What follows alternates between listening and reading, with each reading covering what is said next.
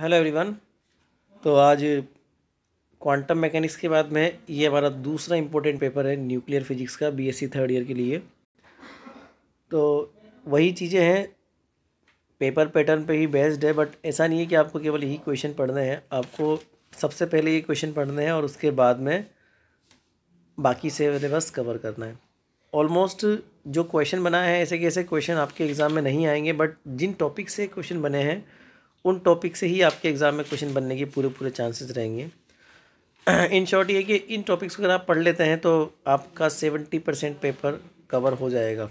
ठीक है, जैसे पहला क्वेश्चन है आपका, छोटे क्वेश्चंस 1.5 नंबर के होते हैं, तो इसमें न्यूमेरिकल्स भी आ सकते हैं।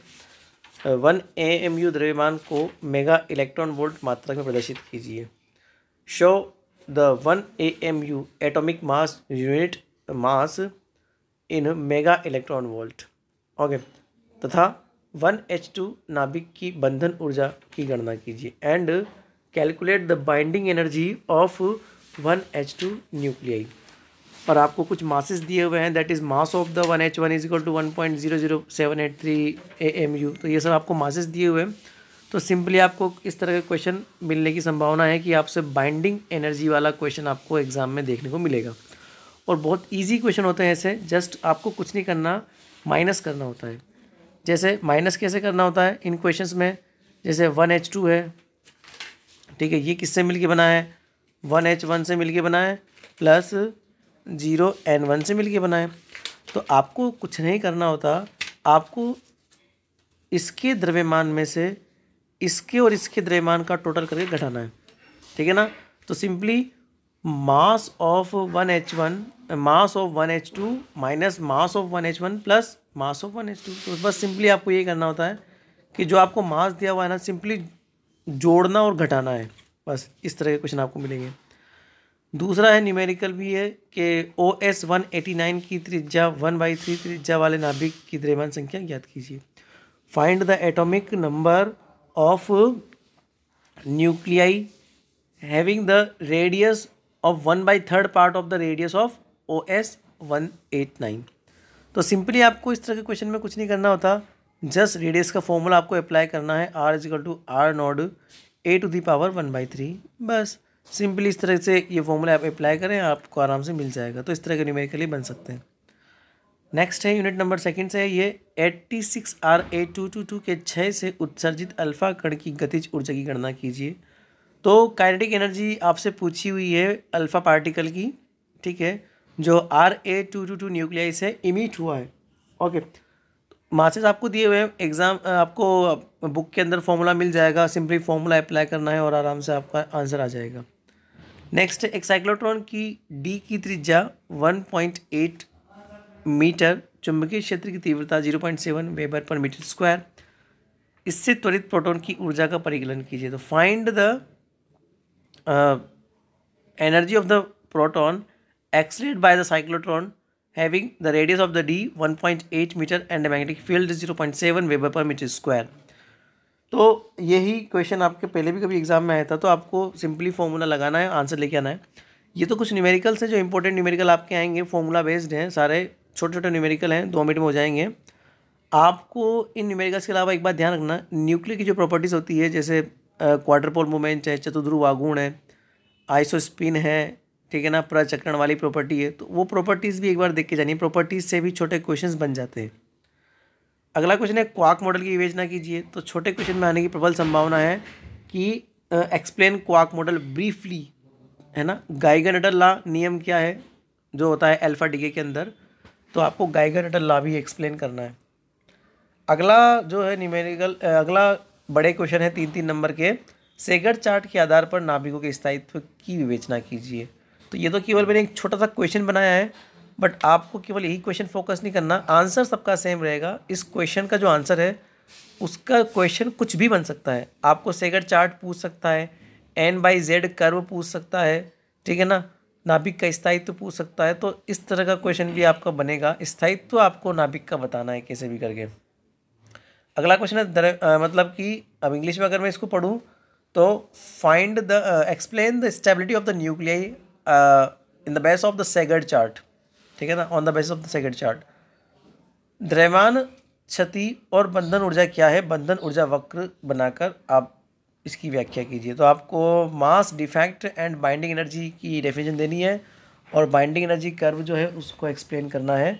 तो ये बहुत इंपॉर्टेंट क्वेश्चन है इस साल के लिए कि जो बाइंडिंग एनर्जी कर्व होता है ना, उसका एक्सप्लेनेशन आपसे पूछा जाएगा।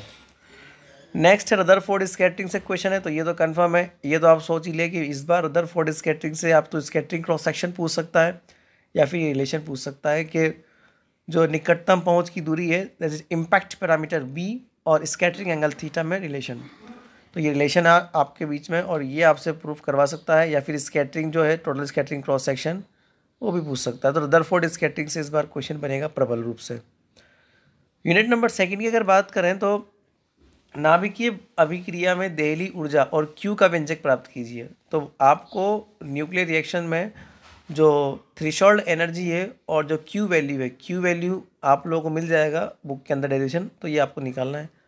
निम्न पर टिप्पणी कीजिए, आपको एक्सप्लेन करना है पॉजिट्रॉन इमिशन, इलेक्ट्रॉन प्रग्रहण, ठीक है ना, मतलब इंटरनल कन्वर्जन ऑफ इलेक्ट्रॉन, नाभिक में इलेक्ट्रॉन का उत्सर्जन का कारण, reason of the electron emission from the nucleus, क्योंकि आपको जो पता है नाभिक के अंदर इलेक्ट्रॉन तो होता नहीं है, बट उसके बावजूद भी इलेक्ट्रॉन इमिट कैसे होता है, तो वही आपको रीज़न देना है कि जो बीटा माइनस पार्टिकल होते हैं ना, वो इलेक्ट्रॉन की बातें व्यवहार करते हैं, वो इमिट होते हैं।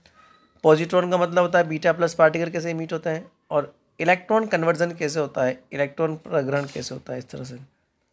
नेक्स्ट क्वेश्चन है रेडियो एक्टिव पदार्थ से उत्सर्जित अल्फा कणों के गैमाउ सिद्धांत का वर्णन कीजिए। Explain the गैमाउ theory of alpha particle emission bye radio active element.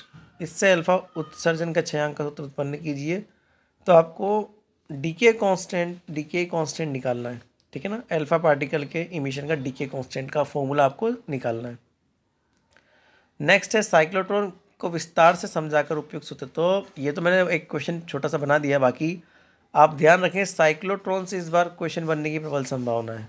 Okay, Geiger मूलक गणित, ये तो भैया गाइगर मूलक गणित तो हर साल आता है, चाहे लास्ट ईयर आया हो चाहे नहीं आया हो, पर जीएम काउंटर आपके हमेशा आता है और आएगा जीएम काउंटर, ठीक है। भारी आवेशित कण द्वारा उत्सर्जित ऊर्जा का ह्रास, तो ये आपको हेवी मास पार्टिकल जो एनर्जी रेडिएट करता है, तो ये heavy massive particle, heavy charge particle का आपको सूत्र निकालना है। और मूल कणों की संरक्षण नियम, तो ये आपसे डायरेक्टली कंजर्वेशन लॉस पूछे जाएंगे इस बार। कंजर्वेशन लॉस जो होते हैं आइडेंटिकल पार्टिकल्स के, वो आपको उदाहरण देना, जैसे 4-5 होते हैं एग्जैक्ट कंजर्वेशन लॉस और 4 ही 5 होते हैं in exact conservation loss. Momentum जो होता है, momentum conservation, energy conservation, mass conservation, lepton number conservation, Baryon number conservation, और जो भी रूल्स होते हैं।